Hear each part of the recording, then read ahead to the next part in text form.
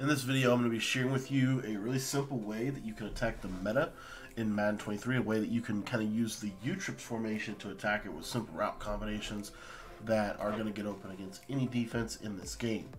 Now, if you're new to the channel and you want to get better at Madden, make sure you join my Patreon. My Patreon page is where I put access to all my ebooks.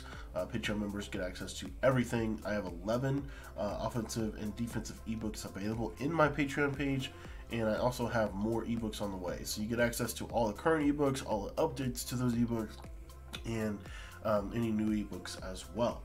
Now, just wanted to break this play down out of the U-trips formation. The play we're going to be taking a look at today is Pat's slot out. We're going to show you a nice little variation on this concept that I really like to use to beat kind of some of the meta coverages that you're going to see. So the main thing on this play is you have a really good route to the R1 receiver, and then what we can do is with a tight end apprentice, we can put the tight end on a crosser. Now, if you don't want to put the tight end on the crosser, go ahead and put him on a smart route to in route if you don't have tight end apprentice. But crosser is definitely better. And then what you're going to do is you're going to motion Mike Evans across, and you're going to put him on a slant. So you're going to have a slant crosser concept with a really good little out route on this left side. So you see there's my slant. Let me sub in a little bit better of a player at the slot.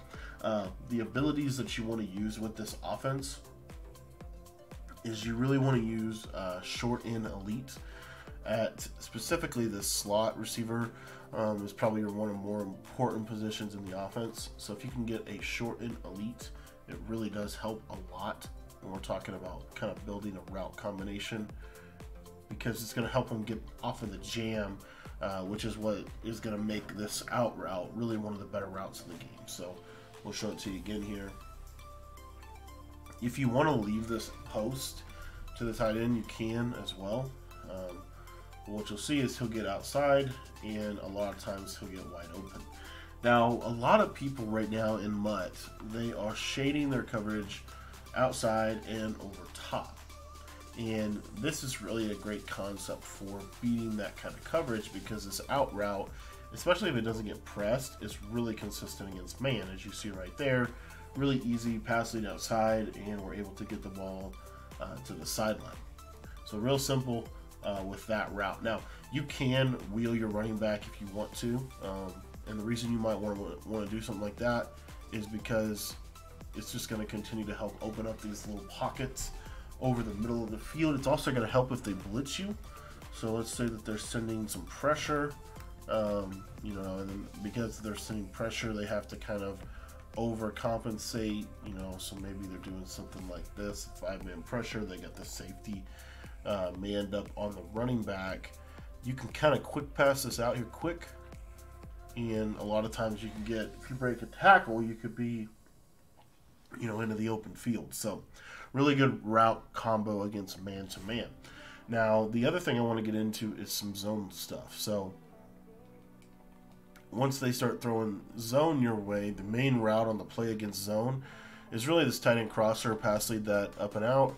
As you can see, wide open against zone.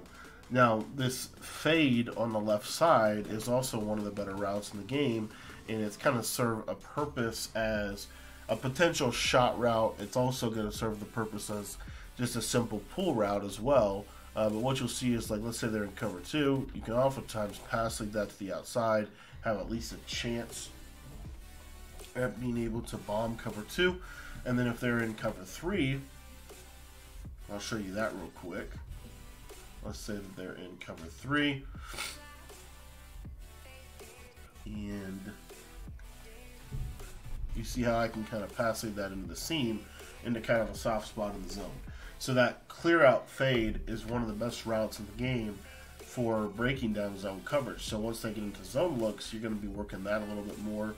That clear out fade also, you'll see here, sometimes they'll kind of naturally rub into one another, and this can be a bomb over the top against man-to-man as well.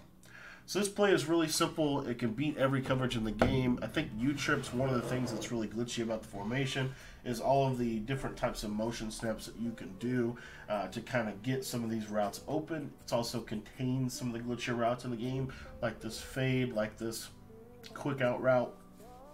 and you can kind of leverage that to be able to beat all the defenses in the game. Now, if you want to learn more about the U-Trips formation, make sure that you join our Patreon. $10 will get you access to everything, including the U-Trips ebook, as well as any updates to the ebook that we're going to be dropping in the future. Thanks for watching the video, and if you want to sign up for the Patreon, the link is down in the description below.